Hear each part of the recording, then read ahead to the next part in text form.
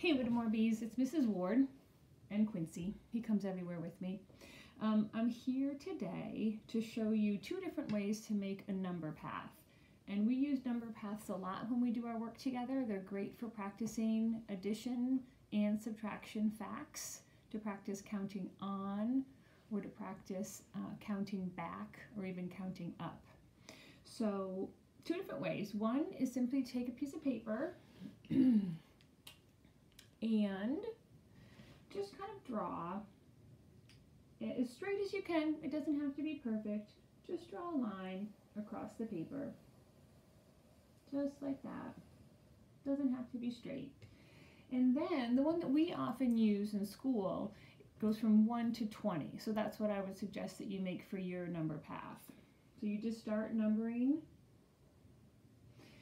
You should use a pencil first, so in case you make a mistake, you can erase it. I just wanted you to be able to see what I'm writing, so I used a darker marker. And you'll just number right across the page. 1, 2, 3. Leave a little space in between, all the way over to 20. Then you can go back, if you'd like, to make it look like a number path that we use, and draw some lines in between those numbers, so you have them all boxed off. Okay? And your finished product will look something like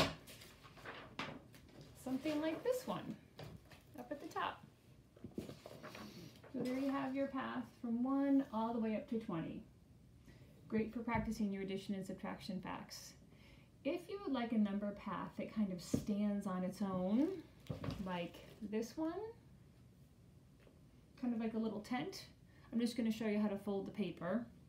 Fold a piece of paper so that you can have one that kind of sits up on a table while you're doing your work or playing a math game, and that might be easier for you to practice your math facts.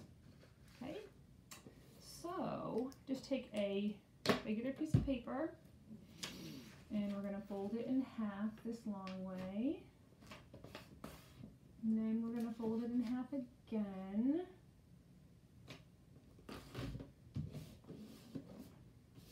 And then you're able to, one more time. You don't have to fold it this many times if you don't want to. You can make one that's a little bit taller. I just tried to make it look a little bit more like the ones that we have in school. So now you have this little tent, and you want to make sure, before you write your numbers on it, that you pick it up from the edge that's folded, that creased edge. So you have it like this, pick it up.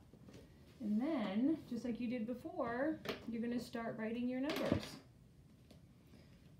From 1 all the way to 20. And again, you should probably do it in pencil to make sure that you have enough room that you can get all your numbers on there, and that you could easily erase it if you make a mistake. And then draw your lines. So.